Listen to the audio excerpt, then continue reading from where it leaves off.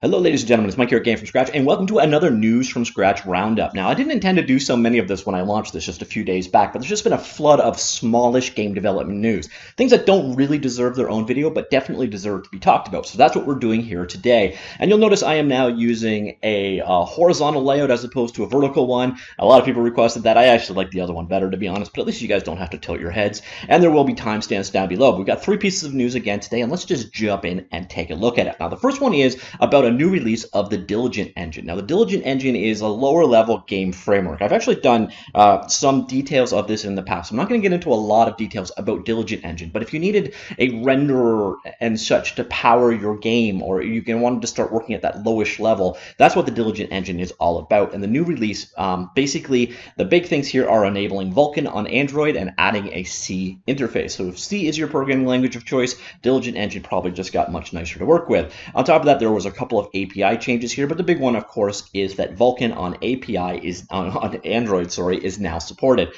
So that is out there. If you're interested in Diligent engine, it is a completely open source project. It is available over on GitHub, also available at diligentgraphics.com. It is under the Apache 2 license. The code itself, I think, is mostly C++ based, but it is a lightweight cross-platform graphics API abstraction layer, so it kind of abstracts between the low-level stuff like Direct3D, Vulkan, and Metal, while making your life, not having to deal with all that crap. And if you've ever looked at trying to get a triangle up and running on Vulkan, you're going to probably appreciate something like the Diligent engine. As you can see here, it's on a number of different platforms: Windows Universal Windows, or UWP, Linux, Android, macOS, and iOS. And the key thing with this release is this plus Vulkan here. So Vulkan is now available on Windows, Linux, and Android, and technically kind of sort of on macOS and iOS because, well, Apple suck lately. And so you got to use an interpolation or translation layer in the middle called Molten VK. But yeah, that's the big news here with the Diligent engine. If you haven't checked out the Diligent engine already, I will link to this article I did on it in the past. It goes through a bit of the details, but here, of course, it'll take you hands-on and walk through what you can see. This was rendered using the Diligent engine. It's one of the samples it comes with. It is a very capable framework, so you don't have to deal with that nitty-gritty of OpenGL or Vulkan or so on. And as you can see, it is improving consistently, such as today when it got Vulkan support. All right, so that is news piece number 1. News piece number 2 is another game engine. This one is the PlayCanvas engine. This is an HTML5 powered engine. I've done a couple of videos on it in the past. I've always been a fan of PlayCanvas. If you want to work in 3D in JavaScript or HTML5, there aren't a lot of options, especially for top level engines. So, you've got lower level stuff like 3JS, and then you've got basically 2 major higher level engines. There's Babylon, and then there's PlayCanvas. PlayCanvas is probably the closer of the 2 to something like Unity, but for HTML5. And we've got a new update here, which just released a couple of hours ago. The big thing here is there is now a procedural mesh API. So if you wanted, and there's examples here for doing things like decals or decals, deformation, generation, point cloud simulation, and so on. So if you wanted to basically start building meshes from scratch, code-based meshes, you can now do that with this release. On top of that, you can load morph targets from GLTF 2.0 scenes, support for Draco compressed GLTF2 meshes, support for unlit basically GLTF2, which is really hard to say for me for some reason.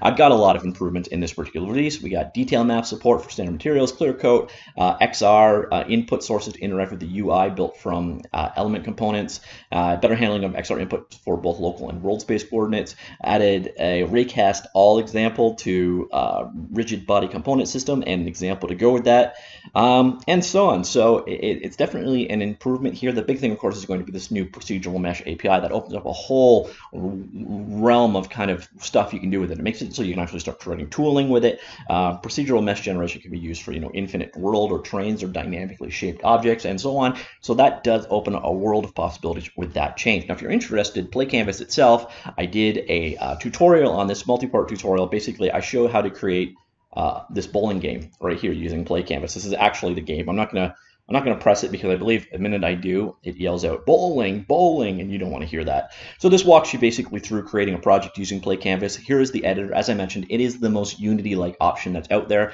Also, do keep in mind that this was done 2 or 3 years ago, so things have advanced a great deal since then. I like PlayCanvas. I think it's a great tool for creating 3D games. It was also bought by somebody that was weird. Someone that was doing VR spectacles. I don't remember the name of the company right now, but it's a huge company, kind of like an Instagram level company, actually bought PlayCanvas a few years back. But anyways, that is that. If you want to see a tutorial on basically creating your first game from scratch, I have it right here. We've also got, it's a multi-part tutorial, and there's also a video that goes with it, shows you this entire process step by step. So if you're looking to create a 3D game, or actually I guess for the browser, and technically the editor actually runs in the browser as well, PlayCanvas is a great opportunity. There's also TypeScript bindings, I believe, so if you prefer TypeScript over JavaScript, that is an option for you as well. But again, I've got a full thing. This will walk you through the entire process of creating a bolding style game, give you a good idea of what PlayCanvas is all about. And as you can see from this release, PlayCanvas now has procedural mesh support, which is, again, going to open a bunch of doors. And then the final bit of news today is a twofer, actually. We got two things together, but they're both from Kenney.nl, also known as AssetForge. The first one is he just released a new free model pack. So if you're looking for free assets, Kenney has been releasing them forever. So this one is the nature kit. So let's do the preview image here. This is up on Reddit. I will link all the relevant things before. It is an art asset pack, as you can see, just like this. And then I think the other one shows it in use. Let's go on back here and see the sample. And there you can see how the asset pack can all be used to work together to create a nature type scene. He's done a ton of asset scenes like this that all kind of can work together. You can start bringing in his other asset packs. It's a great way for prototyping your game. Now, of course, Kenney assets really have a distinctive look to them, so do be aware of that. But if you're learning and trying to make something, having some good artwork to start from, especially game-ready artwork, it's really kind of invaluable, and you don't have to spend a cent on it. So he has a huge number of these asset packs out there, and he just added a new one, this new spring tile asset. And then on related Kenney news, AssetForge, which I actually covered about 3 weeks ago, I think, and I will link that as well down below. It's a tool that he's created for basically creating 3D models really simply. He just did an update for it. AssetForge 2 Preview 1C is now available. The additions are, there's an 8-camera preset for 2D sprite 2D sprite exporting, 32 angle batch for 2D sprite exporting, uniform scaling, hold control while scaling, and the ability to add to load .collection files. And I believe that allows you to make more of a compound mesh than you could before. It is commercial software. It's about 20 bucks. As I said, I just recently did a hands-on with AssetForge, so it would be the version before this one. And it will give you a really good idea of what AssetForge is all about. There's some really cool features in there. Basically, it's like a kit bashing modeling tool where you build out of pre-confined components to make more compound meshes. It's basically 3D kit bashing, but then it's got some really cool tools in there, like you can automatically rotate your camera around the 3D object and render it out. So you've got, if you're making a sprite-based game instead of a 3D or polygonal game, you can now export out a sprite sheet and it does all the work for you. And as you can see, some of the sprite exporting got improved in this particular release, so also nice to see. So we got two things from Kenney. We got a new spring asset kit, we have the AssetForge update, and then as I mentioned earlier on, the Diligent engine was also updated, a low-level cross-platform rendering framework that now supports Android via Vulkan, which is ultimately going to be the way forward for Android. And then we've got a new update to PlayCanvas. The big new feature there is procedural mesh API being exposed. And there's a lot of demos out there that can walk you through what everything does. That's actually one of the other nice things about PlayCanvas. It has a ton of examples to work from and learn from. So we got, new procedural mesh generation. So you can see this guy here, where the bottom mesh is responding to the mesh above it. Cool stuff. It does open up a whole new world of opportunity. God, I sound like a Disney movie. All right, that's it.